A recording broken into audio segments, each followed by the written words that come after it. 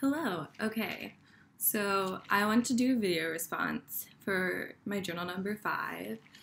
And I just want to do a Starbucks and chat kind of response in the style of. So to start off, I'm drinking an iced green tea lemonade with a scoop of matcha sweetened. And I just want to have a casual, casual coffee chats, but I have tea, so this is what was my idea, is I wanted like casual chats, but instead of drinking coffee, we're drinking tea. So anyways, I want to talk about the power ballad, because these journals are kind of about how poetry has transcended through time and how it's changed. What's interesting is the other day I saw I Don't Want to Miss a Thing by Aerosmith it was dubbed like the #1 power ballad of the 80s, and I thought that was really interesting because we had just studied ballads, and I didn't really see anything that we put in there kind of like in the likes of Aerosmith, a rock band, but in one of our resources, we read the power ballad by David Metzer, and I was going through it because I used to listen to I Don't Want to Miss a Thing in high school. I would drive around in my car with my best friend, kind of like screaming that song and crying. And it's funny because, David Metzer talks about in his piece how ballads are typically about love and loss, like these two things that can, these two emotional phenomena that have grasped humanity as a whole. Those have like definitely transcended through time. This idea that love and loss are kind of what we would make a ballad about. It's something that, regardless of what era you're in, those feelings kind of capture you personally. It's very, I don't think there's anyone who doesn't feel an intensity towards those things. And I definitely thought that was interesting. And what I find to be interesting is the self-expression that kind of makes power ballads unique, or at least in David Metzer's paper.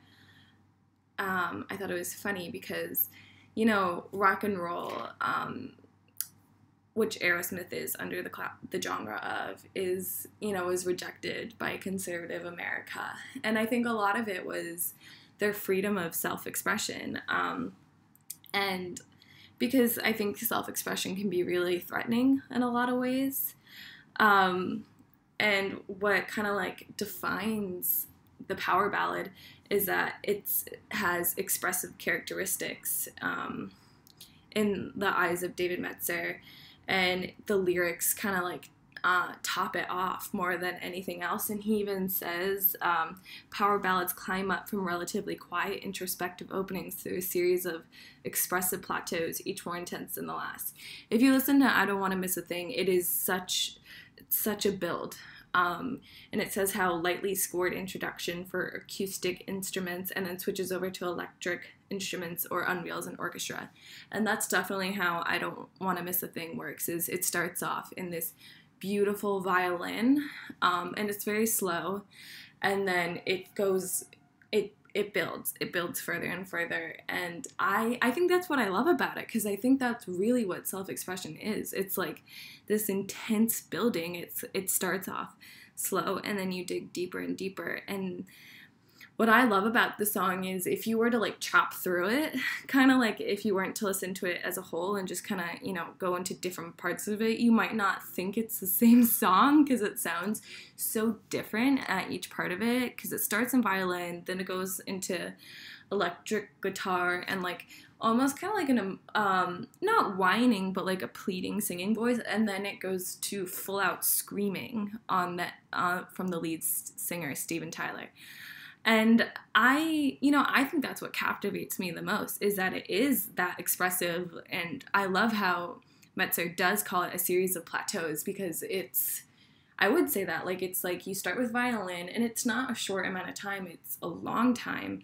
And each part is a long time, like it's a plateau. So that's what I really like about it. I thought that was interesting. I thought it was interesting that, you know, rock and roll was really rejected in conservative America, and a lot of that was like the church and its rejection of it. Because, as I said before, self expression has been really threatening.